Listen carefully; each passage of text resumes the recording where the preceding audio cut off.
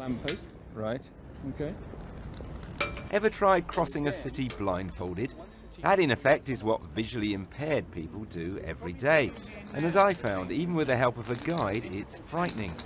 This is really difficult to And traverse. these are all the things that you have to think about. Ooh. You know, for the challenges people with sight loss, they have to think about this on a daily basis. But now new technology which gives you audio signals to guide you on a journey could help.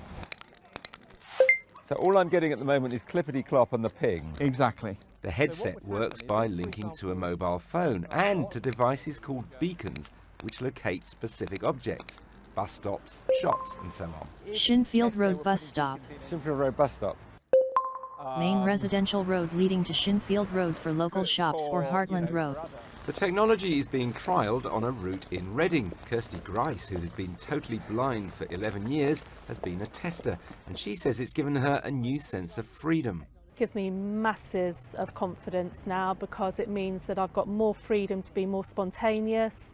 I don't have to just go to places that I already know.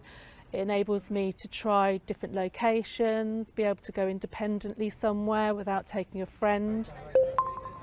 Number 9 bus to Reading Station.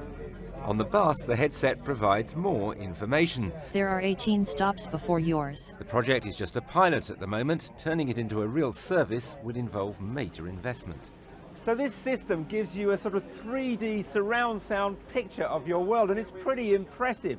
But for this system to take off on a big scale, you need these beacons to be put just about everywhere, from the bus to the train to supermarkets to every lamppost.